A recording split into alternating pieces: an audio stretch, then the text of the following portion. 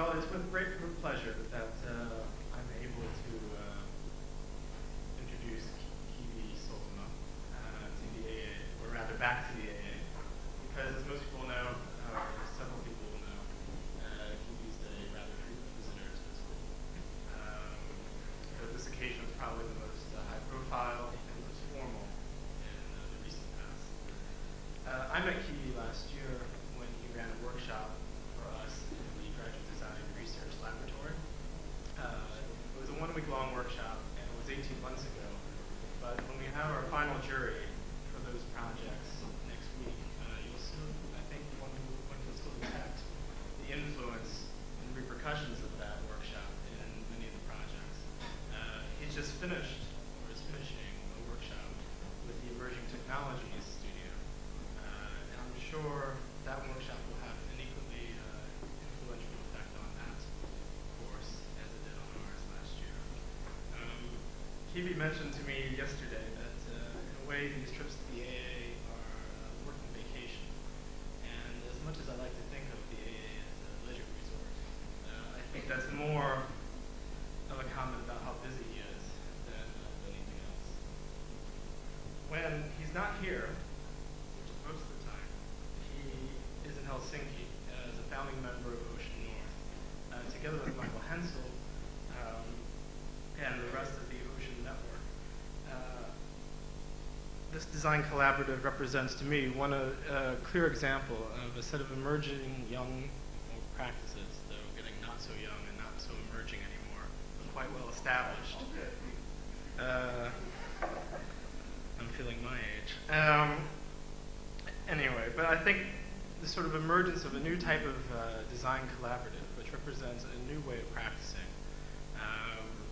which is quite exciting, in which every project is treated not simply as a design project, but as an opportunity for research. In the coming weeks, Kivi will be traveling to the US to talk about one of the projects that you've seen already here, the exoterrain, which is in a way an icon of contemporary design discourse's fascination with the surface. Recently, Ocean North have completed a competition for a replacement for the World Trade Center, also completing a virtual gallery space. We'll see much of this work tonight, and also other things to come. Now, the range and scope of the work is quite vast, and perhaps that one is tempted to explain this through a biography. Kivi studied originally at the University of Technology's Department of Furniture and Spatial Design, and later in art and architecture at the University of Art and Design. The names of these schools perhaps best capture the sort of institutionalization and disciplinary boundaries that have been drawn around the prospective design fields. Boundaries that it seems is one of Ocean's primary tasks to traverse. And in the age of globalization and telepresence, I think it's worth recalling for a moment the location of Ocean North in Helsinki in Finland. We're perhaps all familiar with the tradition of modernism and modern design in that area. And in a way, it's important that Ocean North, which is with its overarching focus on urbanism in all scales and all modes of design, are located there. For example, recently, they designed a major exhibit in the Kiasma building for one of the largest shows in Finland. Now, the Kiasma building, designed by Stephen Hull, presents a rather different sensibility towards space, form, and program than Ocean's. Now, Ocean's design manages with, I have to say, sort of slightly surprising light-handedness and subtleness to transform the space, not by respecting it or by deferring to it or by seeking to undermine it, but simply to engage and transform its sensibility.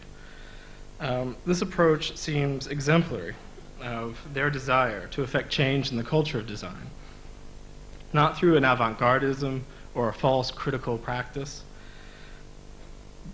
or an oppositional strategy, but through tactile and thoughtful engagement with the contemporary forces that traverse the city. So it's with a sense of anticipation in the development of the work, looking a little bit to the recent past and hopefully a little bit towards the recent future, that I welcome Kivi to the stand.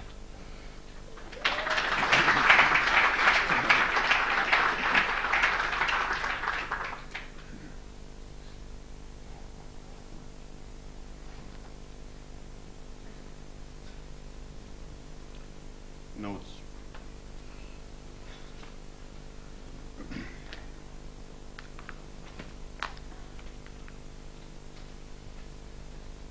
Wine.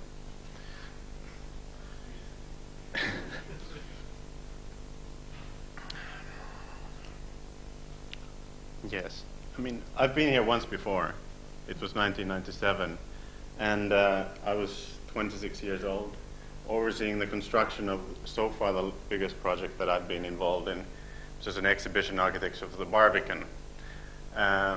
Michael Hensel was very kind to organize the lecture. I came over and left the slides to the Barbican building. And I think there were, 1.5 or 2, twice this amount of people waiting. And eventually I showed up with my slides, having picked them up again from the Barbican, I think 20 minutes late. So this time we're off to a better start. That time I showed some projects, and some of those projects I'll show again, and somehow to make a link to the past. And some of you might have seen that lecture. You'll be able to perhaps look at and see how the work has evolved over the last, 5 years it is. Now, today, I don't want to, since I'm not a brilliant theoretician, I don't want to discuss theory, but I will go shortly through some of the kind of central themes that are there for me in our work. And I think all those themes somehow come together in this one project, which I consider my first project. It was done in 1995, first exhibited at the Architectural Association in 1996. I don't know who said it, somebody said that you only have one good idea in your life, and I don't know if the idea is so good. I'm really a bit afraid that it might not be, but this is it, for me. This project is entitled The Extraterrain, and it was a very, very simple project. At the time we started to, we recognized that people never, let me take that back.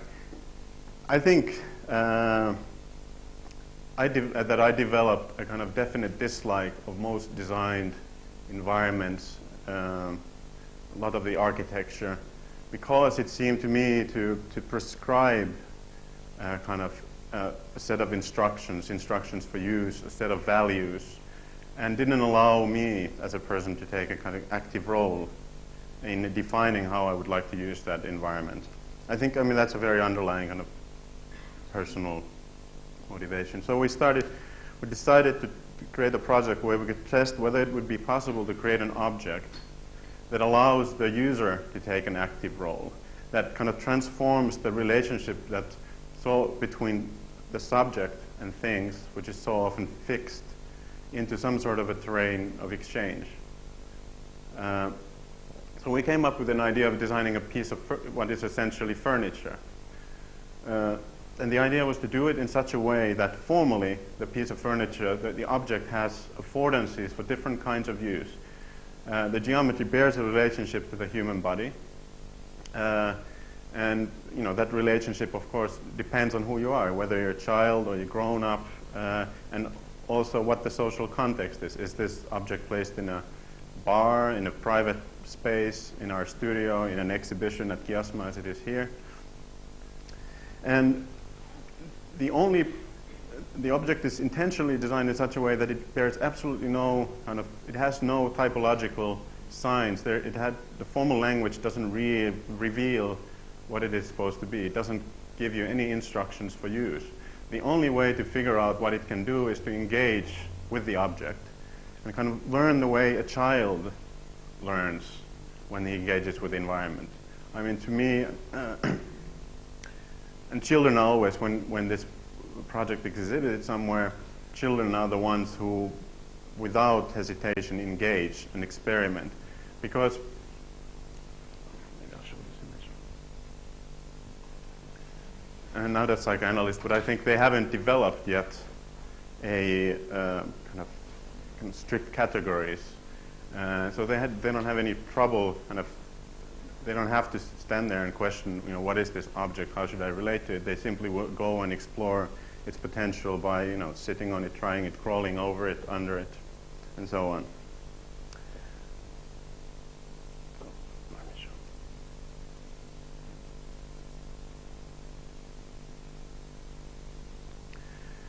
In the 60s, there were many projects, and in the 60s, I find when I look for references for our work, in the 50s and 60s, I find most of them. In the 60s, there were many projects by Werner Panton and others where furniture was designed as landscape, but there's one particular difference between this project and those projects. Those projects were all soft. This is not. It was intentionally designed in such a way that it has hard edges. It's a combination of kind of curvy and edgy geometries, and it looks, when you look at it, it looks even hostile. It was designed partly using some of the geometry from the stealth bomber, intentionally. But because it's slippery, you don't hurt yourself. But the difference is that the object requires you to adapt to a degree that furniture usually never ever does. And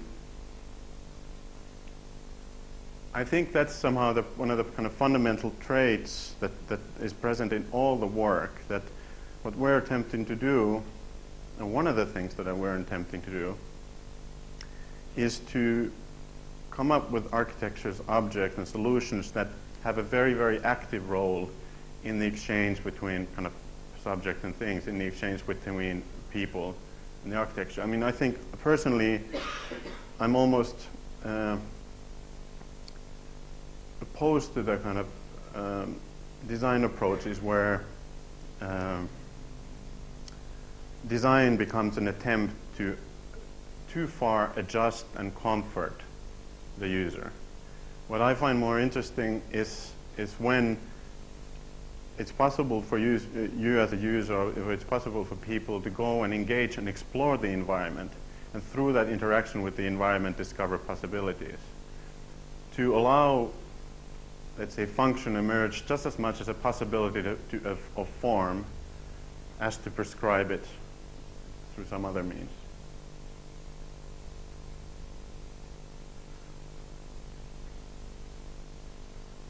Some images of how the object was made.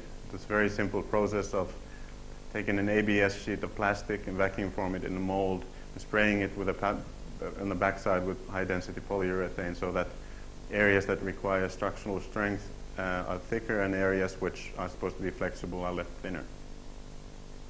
And then it's painted, in this case, in black.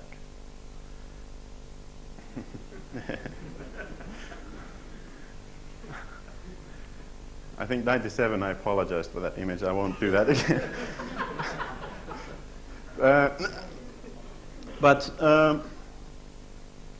So I think I try to take, there's a few general points that there in all the work, and I try to identify all points that are very important to me, but of course to my partners as well. I think in general there's an attempt to incorporate the unpredictable. I mean, the fact that it's impossible to predict how, what the definition of an object once you place it out in the world. You cannot predict too far, what the program of a building is over 5 years. You cannot predict too far how a person interprets a piece of artwork, and so on. So what we try to do is to take that very seriously, take that into account, and incorporate the unpredictable in the form of the object, for example, as in the case of the exoterrain. You could imagine that there are a lot of different scenarios of use for incorporated in that one single coherent object. Then a second kind of characteristic is there that all the projects are what I would say call enabling. A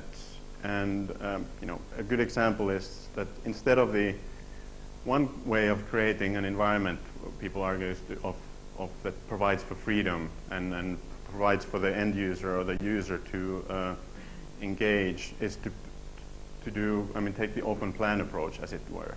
Have a space in which, quote unquote, everything is possible. You can move the walls and so on. And to me, I mean, this is what I would refer to some degree as a kind of negative. In some cases, it's a valid strategy, but to me, it also provides something that I would call a negative freedom. The architecture doesn't really propose or enable anything. What's common to all our projects that they're highly specific. I mean, materially, formally, in every sense, they're very specific. But while they're specific, they're also decoded, and that's why the title of the lecture. Don't know if it's exactly a misuse of the term, but by the decoded, I mean that they are designed in such a way that they don't bear any instructions for use, for specific use, but they try to allow the user to take an active role in in defining that use, much exactly like with the extra terrain piece. And the use of these objects or environment, to a large degree, then emerges real time, and this is a strategy that allows to create architecture that you can agree is in a sense adjustable, that it adjusts to the future, while it doesn't really change. There are no movable parts or of any kind, for example. So this is another 1997 designed in Helsinki, a proposal for a football stadium, which is a kind of an attempt to see what you could do with the same strategy in a larger scale. Here what we proposed was a stadium building, which is there's a park landscape here to the right, and the city is here on the left. What we proposed is a stadium as an extension of that park landscape, simply. And programmatically, it would cater for more activities than just the football stadium. It consists of 3 lasagna-like layers. The bottom layer floats above ground so that you can connect the ground level, the 4 fields around the building for larger events. And it's kind of slightly undulating, and would have been, the idea was to embed it with some technologies that then enable for different kinds of activities to take place, in addition to those that are programmed. Then the second layer is also topographic result in a kind of seating organization which is clustered, which is much like this. This is a photograph exactly from that building site at the turn of the century. And the third layer was a kind of large oversight cloud-like roof that covers areas also around the building in order to provide for example, cover for seating here for viewing the matches and the practice fields.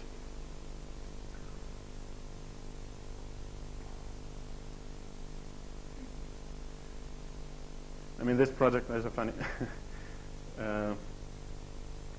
this project, when we proposed it, it was almost, I think, thrown out of the competition. And the only comment we got back was that a football stadium, an organic storm is not appropriate to be a football stadium. And I told this to Cynthia Davidson, who who replied that what is football if not an organic storm? I was very proud of this response. So very quickly, few other projects where then that we've done a number of smaller scale temporary installations, exhibitions, one to fund the office, but also to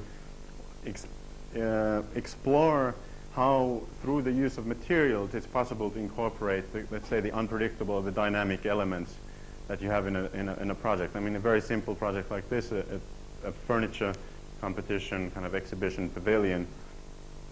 Here, simply, and in a previous case, which is a stage design project, here through simply kind of use of some of the lighting interactive materials, and through the configuration of those lights and the way people would kind of move through this space, the attempt was to create kind of an incredible, a great array of ambient effects that, change over time, depending on the changing of the overall lighting situation, how people are in the space, and what the exhibition lights are programmed to do. Oops, this is on auto run. Then another small project where that simply explores, let's say, a similar formal language as the Töölö Stadium. Here, this is a commission by the Kiasma Museum of Contemporary Art for an art installation and exhibition. What we simply try to do is to develop a form. Basically, it's a Cartesian gallery. We were given one wall. All the other artists hung work in frames or objects. What we did is we took the entire wall and deformed it. And the only aim was to try to see what happens if you take that kind of Cartesian geometry and you deform it and you create a geometry that is so vague that the way you perceive it depends kind of entirely on the lighting situation, but also in from your position relative to the object. And it was very simply realized by you saw the process by creating a computer model and modeling it by hand, and then with CNC creating elements, styrofoam elements that are embedded in the wall. Nobody in the most people came to the gallery and would look at the exhibition and then find a good spot on the wall and lean on it, or take. And they would figure out that it's artwork by the time they saw the label on the wall, but it would cause a lot of damage. And also it happened that the same exact day there were news in Finland that Kiasma building is leaking, and of course the joke was exactly in the exhibition that this is the entire project is caused by that leak. Yes, and. Another very small case project, New York Times invited us to design a millennium capsule. So the readers of the New York Times would select objects to be embedded in a capsule for 1,000 years. So here we didn't know actually what the objects were and what they were going to be, nor of course is it possible to predict the future over 1,000 years. What we proposed was a series of 9 capsules to be dropped on the rim of the Antarctic ice so that eventually they would melt and start floating around the oceans. And then as a design strategy, we proposed to kind of use the capacity of contemporary kind of modeling software to model the capsule exactly around those objects that would be selected. So each capsule would have 2 voids. And these represent the voids. They simulate, basically, that would be modeled around the selection of the objects. Those 2 voids would then be embedded in a composite ceramic shell, which was the digital model, and this is a plaster model made by hand. And that composite ceramic shell would be embedded in a titanium shell. So, and the form of the titanium shell is then it's informed by 2 things. It's informed by the inner geometry of the ceramic object and the kind of outer forces of the aquatic conditions, the kind of requirements that come from the fact that the object has to float and perform in a certain way in water. So it was an interesting project, because you could see how the whole project becomes an articulation of, let's say, the inner force. It's a kind of inner brief of the project, and the outer forces, and a negotiation of those. And that idea was taken further in a completely other scale in the project that was yesterday, I think, opened at the Max Protest Gallery in New York. A proposal where I think they've invited 30, 40 international architects to propose designs for the new World Trade Center, visions. I think few images or so. I mean, here the project proposes 2 volumes the size of the previous World Trade Centers, 2 empty volumes, atrium spaces, left inside a new building, as it were, as traces of the new building, and a kind of 2 kind of draping skins that wrap around those volumes. The entire kind of the resultant space of the building becomes is not specifically programmed, and it becomes kind of highly articulated by this warping and interlocking skins.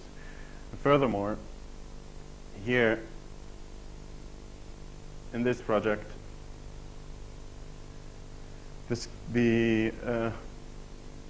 one of the central ideas was to use the kind of the skin for circulation and for all sorts of technical, for kind of running all the technical equipment. Basically, to leave the entire kind of the depth of the building open.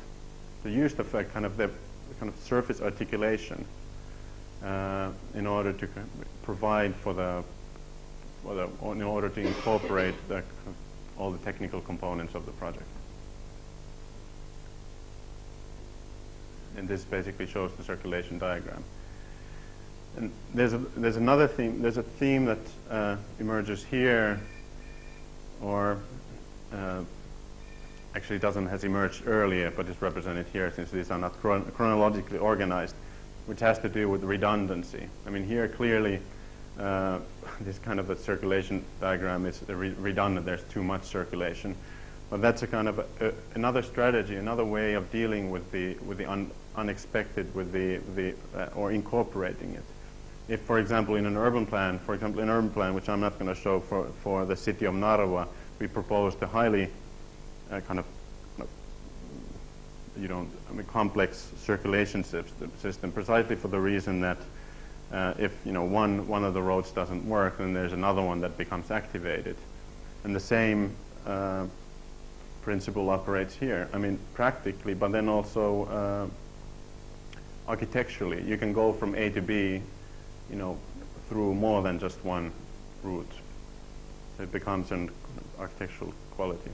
This is here. Then back in time, 97, this was a proposal for an embassy building. We proposed that an embassy should not be an icon or a monument, but it's simply a landscape for exchange. And we tried to realize the same by creating a building that simply becomes an intensification of the landscape.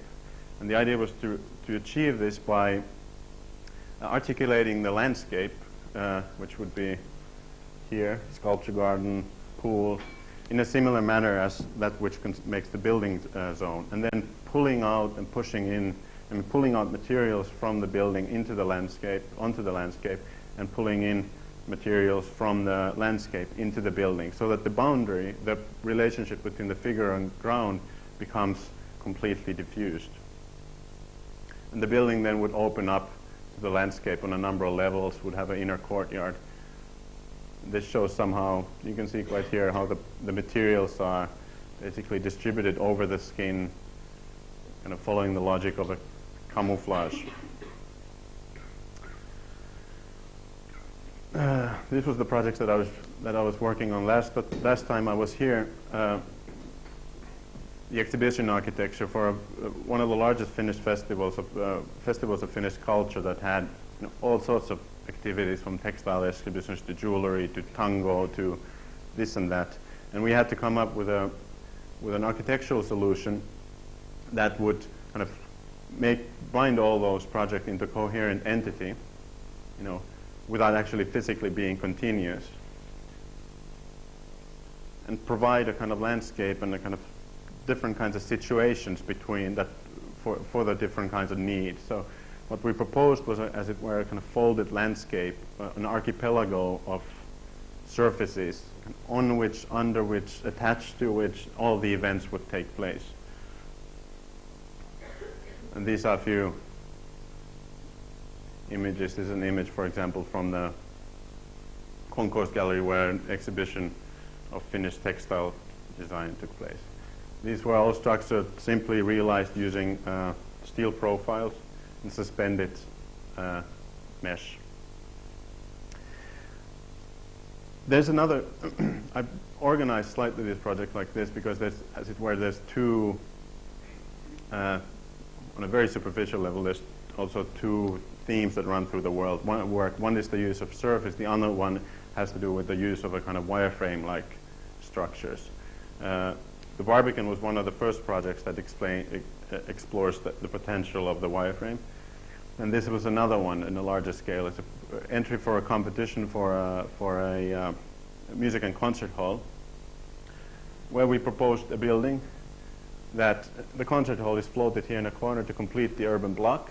And then the city is pulled in the building as a kind of continuous, slightly kind of folding, undulating landscape, And then the activities, again, from the park here, facing the Alvar Aalto building, across the street from this one, are also pulled in the building, and the activities of the cultural center would be kind of vice versa, pushed out into the park. And the surface then is taken up as a ramp in the middle of the building between the concert hall and the office spaces there.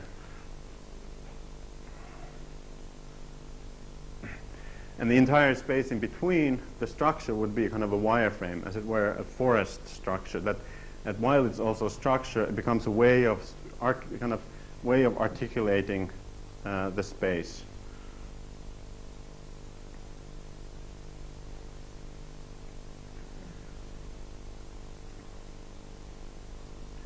So here, that idea was, I think, taken further, explored. This was 1998, an installation at the Ram Gallery in Oslo, where we had, I think, something like 600 meters of steel tube and rod that we used to, within this more or less Cartesian space with a kind of tilted roof, we used to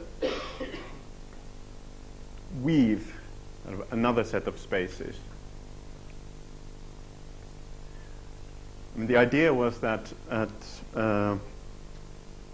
when you have what we recognize, actually, this was, I think, one of the occasions when they discussed this was when we had one of the prototypes from the Barbican project at the studio, and without any skin on it, and we realized that once you have one or more linear elements that line up, what happens is you start to read and perceive a surface. That it's a very powerful means, and a kind of minimal means of creating a sense of kind of spatial division, a boundary condition. So here, it was an experiment. We pushed that idea to the extreme. See what happens if you kind of use these linear elements to weave a space. And to a large degree, your experience of that space, the interesting thing is that it becomes emergent. What the surfaces that you perceive depend on where you stand. Then furthermore, in the gallery, there were 3 lights that were hooked to motion detectors, and then there was kind of movement activated soundscape. So it's one of the first examples where we try to, when I said I think I said it, I hope, that where we try to instrumentalize the unpredictable, to take those components that are dynamic and not try to get rid of them, but really use them as the material in the project as the material in the project that generates the effects of the project. So here,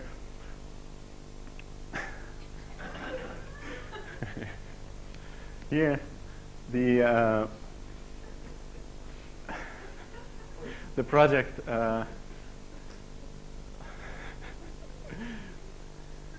I mean, the spatial experience of the project depends on the lighting configuration and your position, relative to the light and the structure. And what's interesting is the nature of the space changes from moment to another dramatically. And I suppose what I should have is a video here to prove you, but all I have is some images. Then you see the same. This was a project for. Commissioned by, what is it, the NRW Forum. Basically, they organized a Living Bridges exhibition to go to Düsseldorf. And they commissioned MVRDV and us and a few local offices to design a living bridge for the city of Düsseldorf. I won't go too much into the urban scheme, but what we proposed was basically a bridge that kind of strategically located in relation to kind of adjacent urban programs to catalyze those programs and kind of short circuit and connect them. What we looked at was a number of kind of urban networks and how the bridge could become kind of urban catalyst and an intensifier. Then in terms of structure and program, the entire bridge was conceived as a bundle. The idea was to create a structure that is, let's say, highly redundant. It's a mixture between kind of arches and beams, and the performance, which is difficult to predict actually, but potentially it could have a superior performance. And the same strategy was adapted for the program, so that the program was kind of divided into strips that were kind of woven together, and it's the interrelationship between these strips that starts to then generate and provide the kind of ground for kind of emergent activities, emergent programs. Simply what it proposed was that car traffic is diverted away from the kind of the way straight across the bridge onto this kind of outer ring.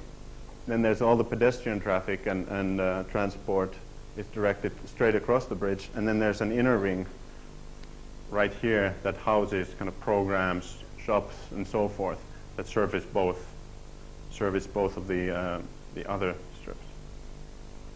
I think there's a little animation here.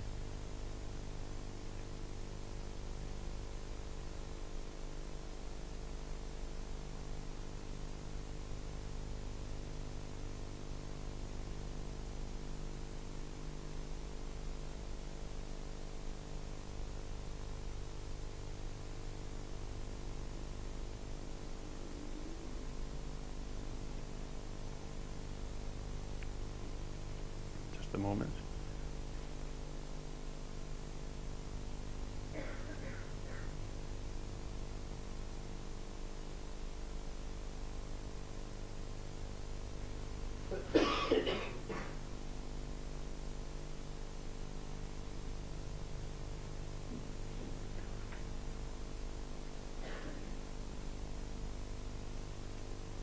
Then there's two projects that I want to talk more about and conclude with. Both were realized the other one 2 years ago. It's completely wrong, not 2002, but 2000. And the other one was done this year, and Chris Hyde referred to that project, was the exhibition architecture for design for the building of Kiasma. So the other one, the project 2 years ago, is located here. And the project that we just completed, which is going to be taken down actually tomorrow, is located right there at the Kiasma building. This here are two old warehouses that are under threat to be demolished. Right now they house most of the kind of underground cultural activity in Helsinki. And this here is the Parliament House, one of the most prominent and kind of formal buildings in Helsinki. What we proposed, we were invited to create a project that will represent Helsinki in the Art Agenda Baltic Area Art Biennale. What we was proposed as a project that kind of connects these two very different kinds of urban spaces. It was entitled Intensities. The idea was to kind of intensify the urban space through the means of architecture, and through the other means of the kind of other art forms that were involved in the project. We worked together with 16 artists. I was a graphic designer, painter, new media artists, dancers, and so on. I usually forget some. And the idea was basically and we did the architectural part. What we proposed to create was a project that is very kind of bears a great relationship to the extra train, or for example a landscraper. The project, a few aims. The project wanted to perceptually create a connection between these two very different urban spaces. Right now they're kind of separated by a series of walls and layers. I mean, they're actually on different levels. Then in addition to that, we wanted to provide for physical access on the site.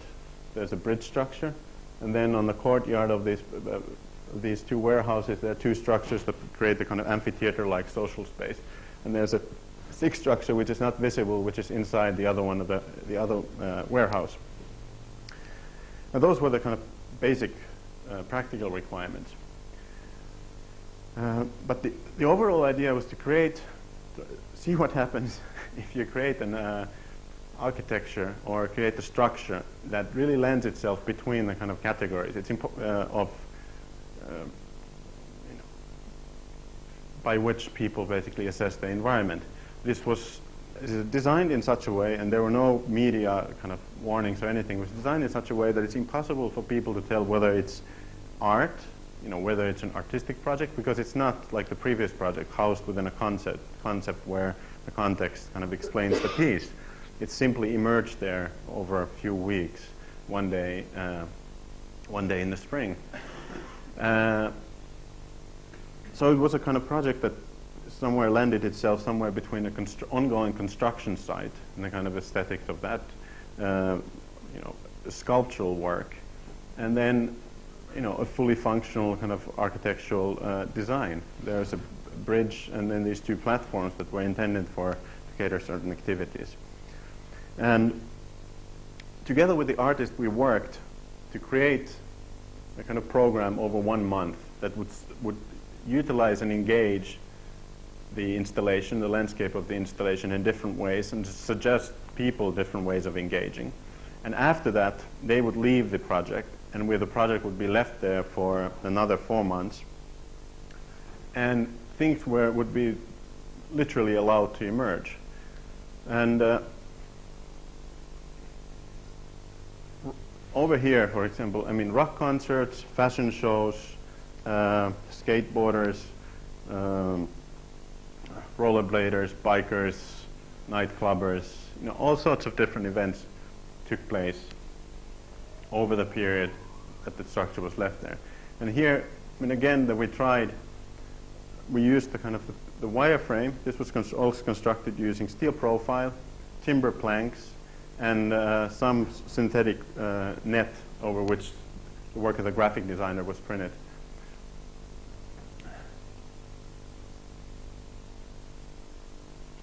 Kind of the minimum means of creating what we imagine would be kind of a new kind of art institution almost, an open air structure that engages those people who are just passing, that contains some programmed activities, but then also provides and provokes people who come to the area to come up with new ones. And it really worked, I have to say. And it was, I think, one of the scariest projects that I've been ever involved in, because it's when discovered from this, what we discovered, at least I discovered from the experiment, was that when people encounter this kind of environment, that encounter is not always exactly positive. Children, people who have nothing to do with architecture, I'm overgeneralizing, readily engage and think, I got usually the best research I do when I was standing there finishing this, helping them, one day before the opening, helping them to paint the last structure there with my kind of working gear on, and I would hear the comments of people passing, and they would range from, great, fantastic, what is this? It must be something new. This must be the latest thing in arts, or children just going yoo-hoo and climbing, and then, and this is maybe overgeneralizing, usually what I imagine middle-aged men with technical education walking by and being really, really upset, really. And the best one, and maybe I'm not politically incorrect, maybe the best one was that I remember was a man coming behind me, and he stopped there and he looked at it, and then I think he said something like, "What the hell? Must have been a woman architect. Poor engineers. All sorts of things they spend money to." Yeah. Something like this. And we went on the conversation, of course. I encouraged him. He didn't realize that I had anything to do with it. And anyway, but to say, this project, maybe one thing I would have liked to tell him, that the project was entirely this is maybe one thing that's peculiar to Ocean North. These projects, the funding is self-initiated, raised. The Cultural Capital Foundation of Finland provided for 15 to 20% funding, and I provided the rest by calling the Finnish Steel and the Finnish Timber Company, and all the materials were sponsored. and 50% of the construction was sponsored. And I think the last 3 days of construction was sponsored by friends who came with engineer friends with PhD who came on the site to help out to finish the project. So here are some images of the finished project. This shows the first structure, which basically connects the main street of Helsinki to the other side of the pedestrian bypass. Sorry. And this is an example, some photographs I took from a dance performance in action, where the dancers created a choreography that goes from the side of the city, this structure, over this bridge, all the way into one of the warehouses where there was a club. And here you see how people start to appropriate the surface of the quote-unquote bridge just because it's inclined. I mean, it functionally doesn't even make any sense to create a bridge that has an inclination like that. But the fact that the geometry, the geometry enables for this. And here you see the dancers, how they basically pull the entire, every time they would perform, they would pull an entire crowd from the streets who just happened to pass by over into the kind of more private area of the courtyard, over this bridge structure.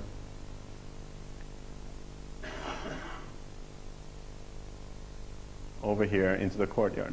This is an example of one of the events. I think we were so beat after the project that we were very bad in documenting what happened on the site. I think we just took a vacation, but this is one of the events. It's a rock concert that took place on the site. And it was not planned at all. Somebody just called us and suddenly said, well, do you know, can we use it? And we said, of course you can use it. And they set up the band on the other side, and then the audience sat on the other side and with the band over there.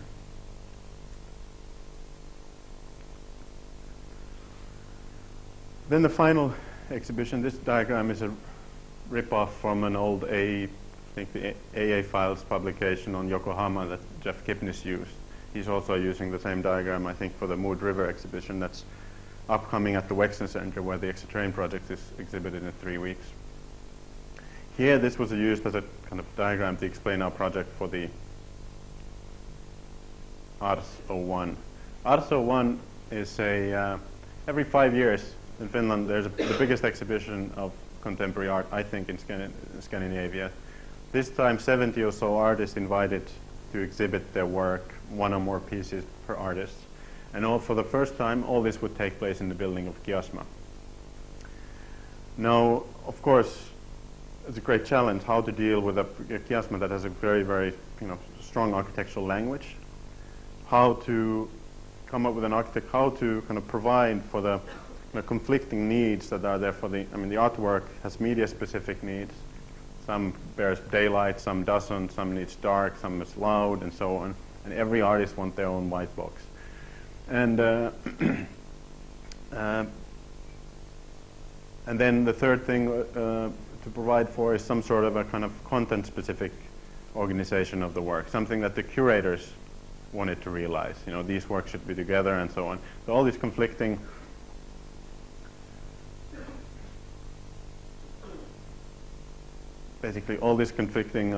interests were supposed to be satisfied. So what we did is basically, most of the work was simply an exercise of very primitive diagramming of huge maps and stickers and different kind of categories and shifting the work around. But architecture, what we proposed them was an architecture that would not operate like collage. Usually exhibition architecture operates like collage. It has a hierarchical relationship to the building. You have the architecture, and then you have the existing building architecture, then you have the exhibition architecture, which is clearly separate and kind of subordinate to the other architecture. And in a lot of cases, if this is somehow, for example, geometrically articulated or designed, the exhibition architecture itself becomes the celebrated object. And of course, this is what artists kind of protest.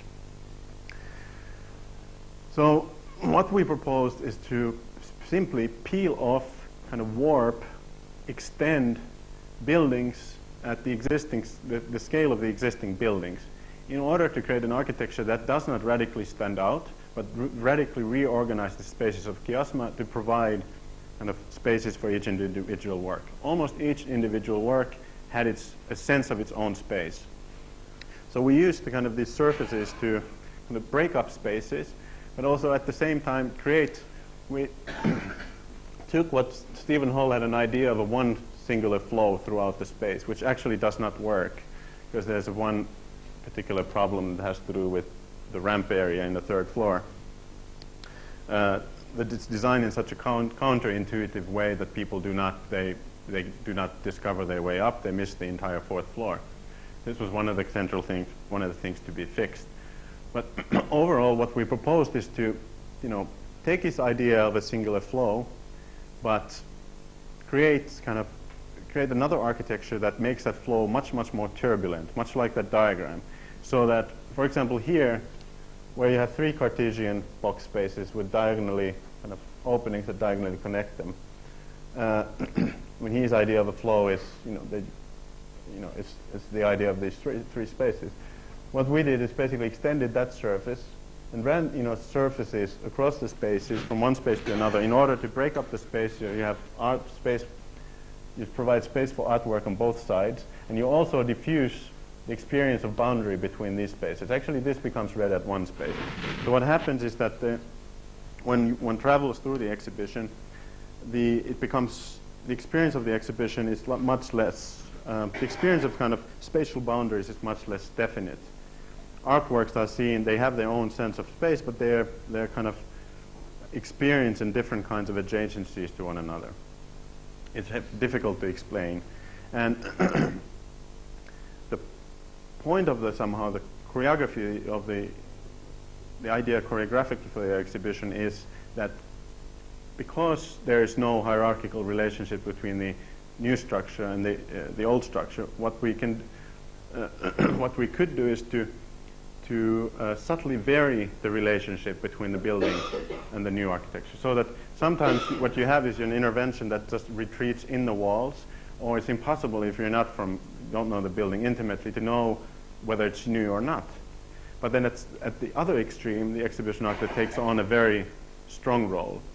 So it kind of affiliates with the building, and what that provides for is a kind of experience of very rich kind of spatial experience once you move out through the spaces, because the elements, the artworks, the architecture, and the existing new architecture kind of constantly reconfigure. And that makes for the kind of complexity and creates the dramaticism of the experience of viewing the exhibition. These are some computer diagrams.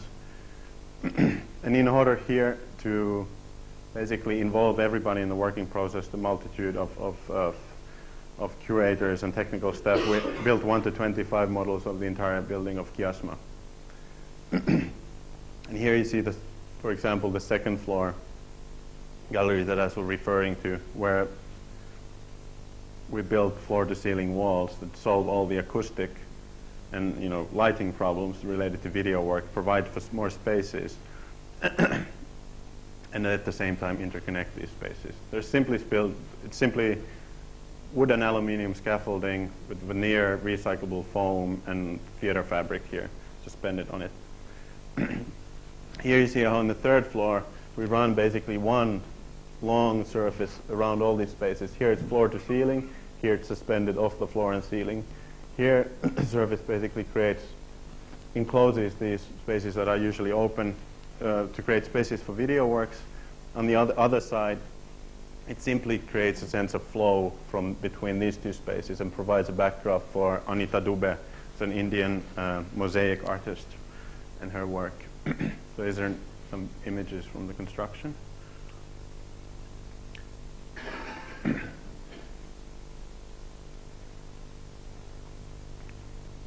These are some very amateur video that I took the day before I came from the site. But this shows one of the artists and how she used basically the built exhibition architecture. With some artists, we worked all the way from the beginning. We knew what they were more or less going to do, and we collaborated with them. And for other artworks, we were able to just provide, be more flexible with them. But there are sort of certain key works around which the whole exhibition was anchored. Here on the other side, you see the kind of the long floor-to-ceiling wall that creates these video spaces, and the passing from that space to the light gallery is simply created by warping the surface, creating a kind of paraboloid surface for light opening. And here, in that same floor, two surfaces are created in order to organize the circulation and try to fix the circulation in chiasma. Usually, you do not. It's very counterintuitive to walk up from where you came from and go to that little corner, turn right, go up 4 steps, and you're faced with a wall with a plug in your, electrical plug right here, and it has a little number 4. What we try to do is simply suggest that people, as they come down, flow one way, and as they go up, flow the other way. And there's basically two suspended surfaces, the other one which is lit with bright daylight.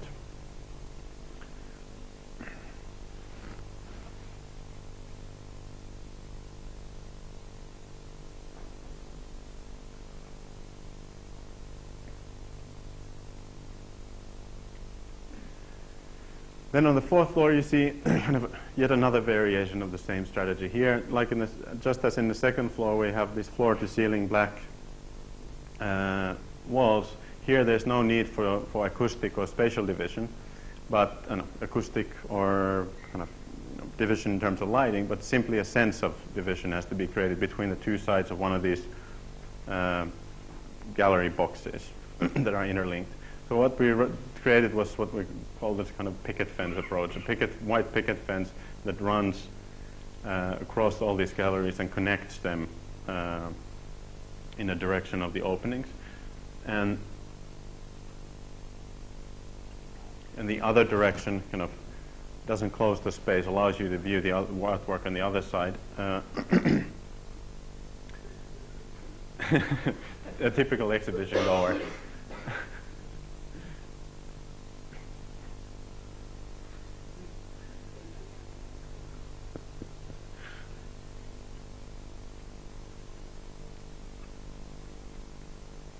It's a little video that shows how, what do you see when you look from one side of the space to the other side.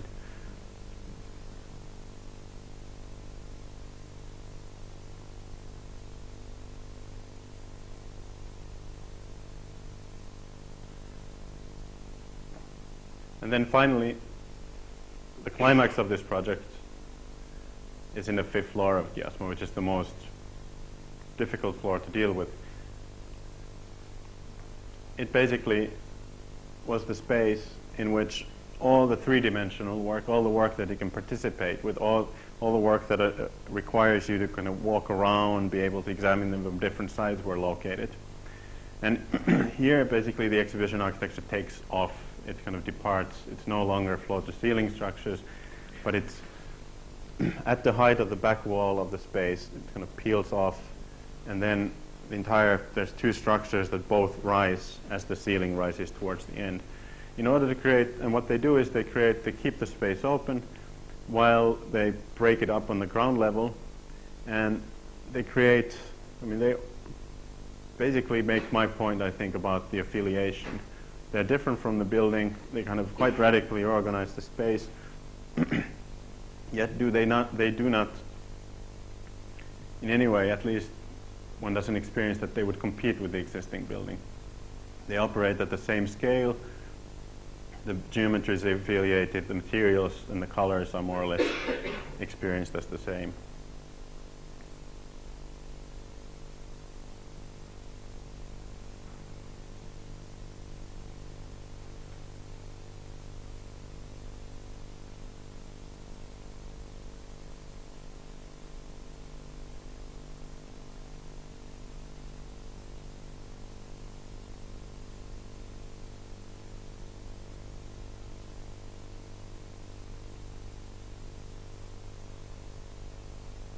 And funnily enough, we were also invited as artists in this exhibition. So there's the extra terrain.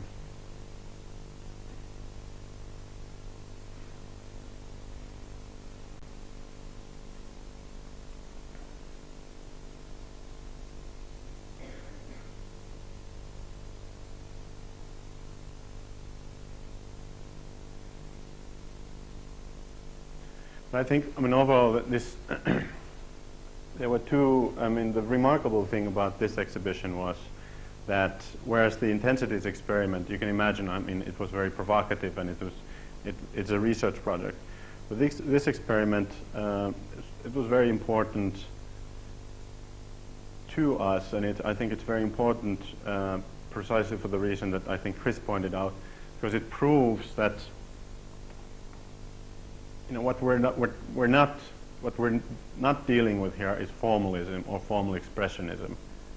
Basically, it's something that you could presume, an argument that you could perhaps make from some of the other, try to make from some of the other projects.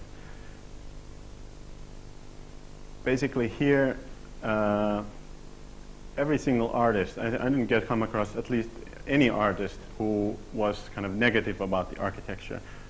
On the contrary, and not exaggerating, many of the people came and said, literally, they said that they've never seen an exhibition where the architecture has such a strong role and it serves artwork so well. So I think that proved that it is possible that in some level there's a very successful relationship reached between the different components of the exhibition. The architecture was in no way a compromise.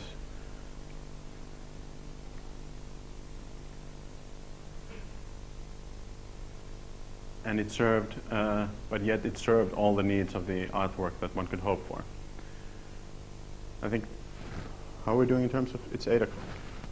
I think I've spoken enough. Maybe I think it would be a good time for some questions. Chris? Thanks.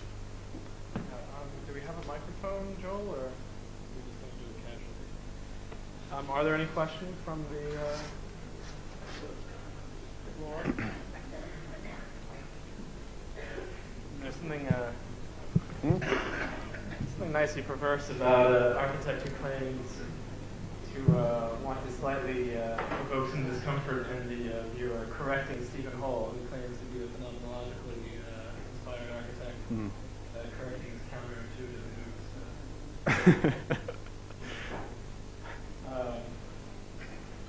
So you're saying he actually provoked some confusion. Are there any questions? I know it's Friday, but... No, not him. Michael, he's otherwise you're going to have to listen to Michael talk for the next 10 minutes. Yeah, okay. That provokes some response. Sure. The last project, excuse me, the last project, you talk about it, especially the last two, departing from your fascination and formalism, which is clearly present regardless of what you say. But what intrigues me more is getting from you guys a kind of exploration or an explanation of the kind of process that you went through with those various artists that you were working jointly with, because you talk very little about that. I mean, how you actually engaged with those guys and how much they influenced and even changed the shapes of those walls or the heights of them. Did that enter into it, or did you predetermine that with the hope that it was already so beautifully integrated with the kind of work that they were going to produce? No, I mean, I think, is this on? Hello, yeah. No, I think on a more general level, I think one of the qualities of the kind of, and first of all, the formal language that's used in many of the projects, it's because it's open-ended and it's incomplete.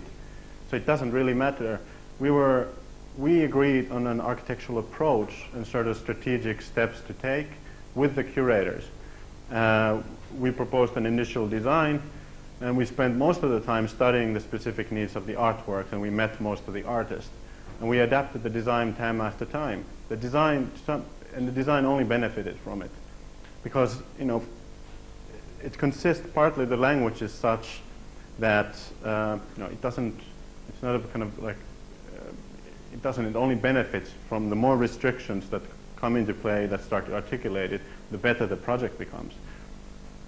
So actually, the formal language allows us to be very, very flexible. And this project was a result, and I think part of the success was that there was a very good team of curators that worked intensely with us, and that we provided them the tool. I think one of one of the things that I didn't go here, that one of the things that we've done in many of the projects, like the intensities or the arts project, is to develop tools, digital or physical models, that allow people from outside architecture to engage in the design process so that their input, that they can input basically. Because there is no way that you can design an exhibition of 70 or so artists successfully without creating a mechanism that allows them to participate in the design. It's very interesting. I mean, it's great to hear that. Why don't you talk about it and show us that? There's so much to talk about. Well, in fact, I mean, you could say that it's actually not very different at all from, say, the time capsule by the New York Times. It's a very similar operation, isn't it? The Exactly. strategy of affiliation towards the objects that may get installed Exactly. into that object versus the artworks. It's actually a very similar strategy. It might result in two Precisely, different, yeah. in what appears different, but one could make an argument it's a cohesive strategy. It's exactly. I mean, that's what maybe that's something that I should have stated. I mean, one of the characteristics is the open-endedness and incompleteness of form, the formal language, the form that's deployed, allows you to, for example, in the case of the New York Times capsule, design a capsule, and in that case, it doesn't, again, the idea was to design a series of 9 capsules, the form of which the specific form would depend on the constraints that arise from the objects that are selected by the readers. All we did was to kind of select, as it were, performance criteria, and kind of over-determined the language and just over-determined the design of the object. But within those constraints, the design benefits from all the unexpected kind of forces that come into play. I think and when I said we try to incorporate the unexpected, I think that's, it's a very sincere attempt to do. We have very sincerely attempted to do so, and I think that's why there are some sort of formal things that emerge, precisely because they allow us to do so.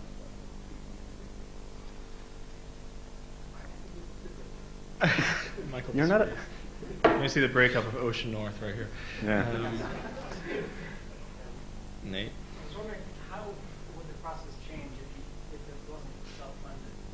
You didn't have to go out to find the money and funding yourself. How would it, if you had a client who was asking for something, would it then affect the result? Well, ours was funded, clearly. Yeah. We were commissioned that design. Intensities wasn't. Yes, of course. I mean, it's usually when it's funded, there's a client that comes in with a very, very strong input. For the intensities, the process is more, then it becomes more easily. You enter a collaboration, and you have to judge first whether the collaboration is successful. I think the only way to do good projects is have a good client and a good collaboration. And that's what we did with, for example, artists. We first made sure that they want our approach. We agreed on that, and then everything was an evolution. It's more difficult when you do a project like Intensities, which is self-initiated, innovated. You create the whole infrastructure yourself, and so much is possible, of course. So that's a much more difficult project to construct. It's very easy when you're given a project, as it were. I mean, they're very different situation. Would you do the kind of self-funded project again? No. I think I always decide that not. The Extra Terrain was self-funded. Intensity was self-funded. Chamberworks was self-funded. All these installations were self-funded. But as a result of that, it seems that the art world is starting to adapt us. That in the art world there's a great kind of there's an experimental tradition. I mean, the AA has a great experimental tradition, but for example, Finland in the architecture there isn't really an experimental tradition. It's a more our work. This kind of it's very hard for people a lot of times to see how this kind of experimental work, installations and such, fit into the kind of field of architecture, how they serve that. In most countries, I think this is the case. But I think as a result of that, we've been approached and invited by many art institutions these days to work, which is fine because they identify and they have funds to kind of basically support some of our research. I have a feeling one of the immediate differences is you don't end up with a paintbrush in your hand and patent it the last 2 days. Anything else? Okay. A rebuttal. One last question in relation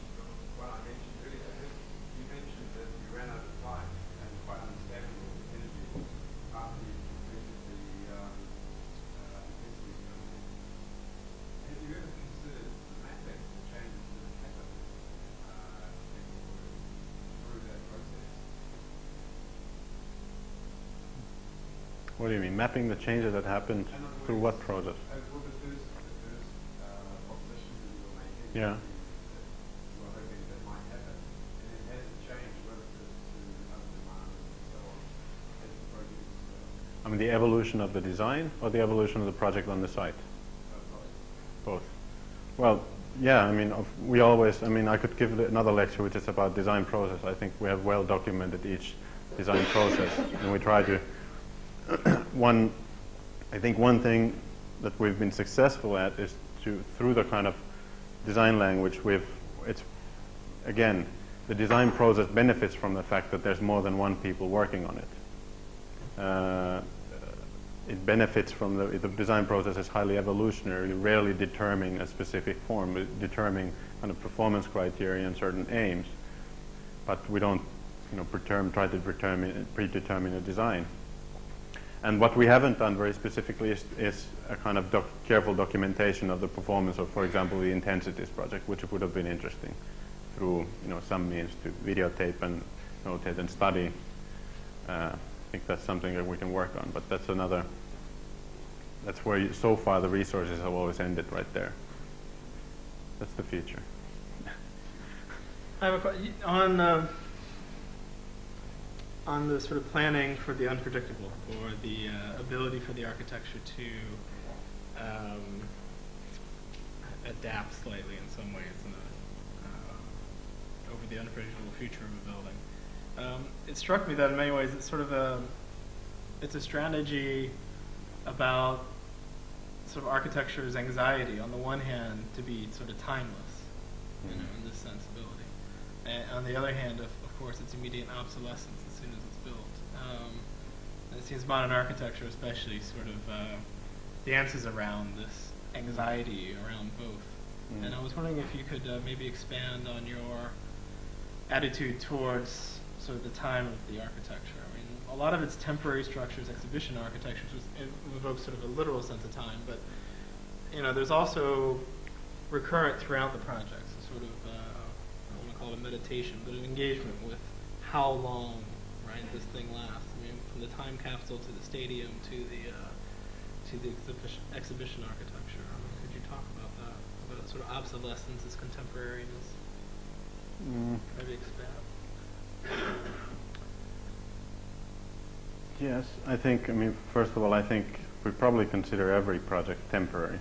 It's just the span varies greatly from projects that are there for a few weeks to projects that are projected to be there for 50 to 100 years, or how long a building is projected to stand. And different considerations enter into play. But I think, for example, what I expect that would happen with a project such as the Töölö Stadium and the intensities, is that certain kind of the project eventually does become coded and appropriated in certain ways. That people do it becomes perhaps even a new typology. And I wonder I think that's inevitable. Already the intensities project was there long enough that people then collectively, depending on the definition of the object, starts to take place. Starts to form. I think the definition of any architectural object is a dynamic one, no matter how it's designed. As the context changes, as the world changes, the way it's viewed changes, and the way it's appropriated will change. And I think that's no different for our projects. I think the difference lies in that we try to take that into account already in designing, and really, in the first instance, give space for provide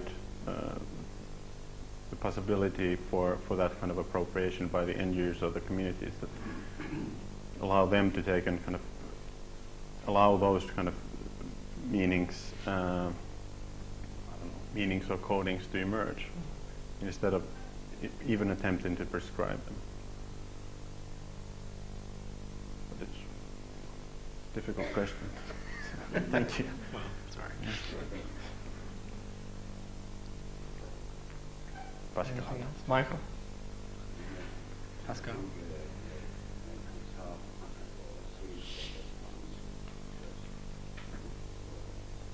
Both of them are doing okay. I only have a little bit, I mean, the geometry for me has always a bit of feeling of beamy abstract. So the wish, what I mean by that is the wish that, which is always, and I see the necessity of, in most cases, the necessity is a mixture of different geometries. I mean, there's the flooring which has to be mostly straight, otherwise you can't do it, or whatever. Or certain walls where the load goes straight down, that has to be carried through also. But it's, for me, always a conflict.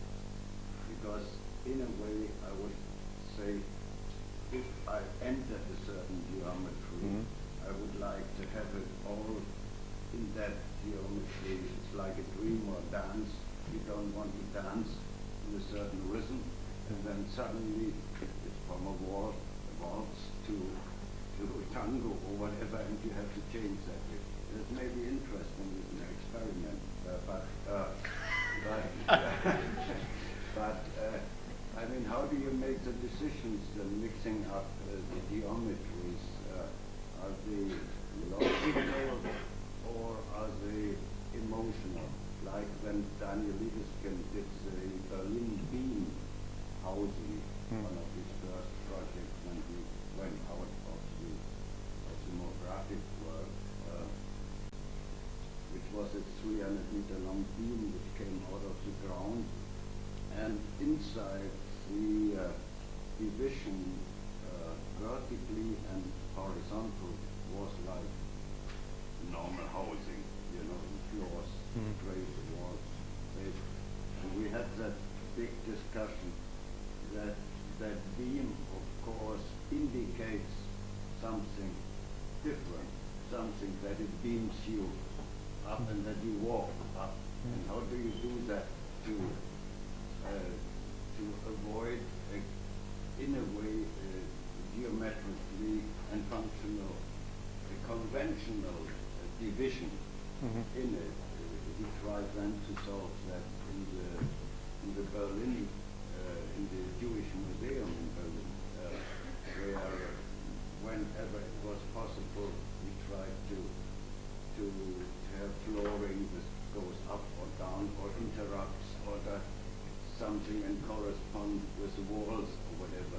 But I find that an extreme difficult decision where you get into the I would say basic conventional modernist geometry of rectangular and straight and whatever, and where you decide to more liberated. It's still a geometry, it's clear, but I mean a liberated geometry which causes for me that beat me up conflict, you know. Well, kind of it depends a lot. I mean, I think our approach depends a bit on the project, but on a more general note, I think in every project we quite carefully consider, what the kind of, what the anticipated functional requirements are, what one can predict, and what needs to be provided, how to appropriate for them. For example, in the exit terrain. But then in the project, we also recognize that, recognizing, I mean, this is how I see it, recognizing that function and then program also emerges as a possibility of form. In many cases, we've simply, I think, it's really simple, simply decided that, that it's, in the intensities was extreme. It simply decided to, with the kind of use of minimal kind of architectural components, provide for kind of maximum amount of different kinds of configurations, with the hypothesis that that will then kind of enable or provide for affordances for, for different kinds of use to take place without ever attempting to predict them. So it's a kind of two-way approach. Of course, we consider the specific brief or the kind of the dance that you're supposed to dance there, but also in many of the projects recognize we've experimented with the idea in the most extreme case with the intensities or the exit-terrain, with the fact that we also cannot predict the way the object will be used, and we should allow for the function or the kind of the performance to emerge real time. And in the projects like Kiasma, you have a kind of higher degree of control, but in these kind of more experimental projects, in some cases it's kind of appropriate. The bridge structure, for example, for the intensities, I mean, it had this ludicrous kind of part to it, just there so that you couldn't tell. There was no way that you would read it as a functional object, and it would suggest something else. But and the strategy there is to adapt it. What we've tried to do usually is to take the minimum components and change their interrelationships constantly, vary them through space in such a way that these components kind of provide together a great variety of different kinds of spaces and experiences and spatial affordances. A kind of maximum effects through minimal means, a kind of twisted sort of minimalism as I see it. Does that answer it at all? Yeah, I think you stretched that already very far. Yeah. Like you just mentioned, because all the projects I did in Berlin, I couldn't do it because you need a railing so that people don't fall down and all this. Oh, the bridge was completely approved as a public bridge. But this was approved, a public bridge. The railings were just so high that you walked inside this kind of corridor of graphics. Pascal wants us to. What? Pascal wants a synthetic life world. Yeah. I know. I know, it's very physical. I guess according to that mid-level manager from the technical university, I have this fantasy he speaks with a Texan accent, but I know that's not true. He probably just would say it's whether he feels feminine or masculine that day, I guess. If there aren't any other questions, I think we'll draw it to a close. I'm sure we'll be getting a beer afterwards. Oh, Somebody. there's a last minute. Just one more thing. I just have a question, maybe a comment that you could sort of respond to. Your work has to do with this idea of a liberating effect, that you don't describe how a thing gets used, and you propose something that people can interact with in whichever way they feel they like to. In another sense, there might be someone who argues that a chair is created by a certain type because it therefore falls to the background. It gives you a certain freedom to do other things and not preoccupy yourself with what you do with the chair. So when I confront your exo-terrain and I want to read a book, I spend much of my time worrying about how I use this thing instead of doing anything else I care to do. So there's a bit of a contradiction between this object that imposes on me what I should do with it, rather than fall in the background so I can do other things. So it's not so much a question that there's a play there, and it's hard to decide whether it's more liberating or less liberating. Yeah, I mean, Well, I guess play is the key word, actually. Yeah, exactly. Yes. I mean, that's the kind of relationship we hope that people engage in with our projects. I think play is the best word. But I mean, what we're not proposing. What I see is a kind of a new architecture that replaces all architecture and like everything is going to be wobbly and all over the place. No. I mean, of course, this is when a different time span comes to the question. When it's an exhibition with very specific needs, you can. I think we've shown that you can. Then. Kind of make a combination or adjust our strategy. I think conventional furniture will always exist and fine. I think what we're researching is a kind of an addition, an elaboration, a kind of existing set of architectural responses and strategies. But then secondly, for example, in the extra-terrain, it doesn't take too long to figure out how to sit there and read it. And once you've done it once, you would always know it. And then that kind of, for you, because who you are, I mean, you would find your own little space in it, and you would always kind of more or less probably spend your time reading in that particular position after the little exploration. But it's still, as a user, it gives you a different role. It's different. The experience is very different from you going to a shop, seeing a piece of furniture, and the furniture tells you how you're supposed to sit. It's designed to a 175 centimeter tall man who sits like, this. And so it does, it's that simple. It provides for another kind of freedom. But I think both object kind of categories have their use. Discover the cyborg within. Okay, well with that, we'll draw it to a close. Thanks very much. Thank you.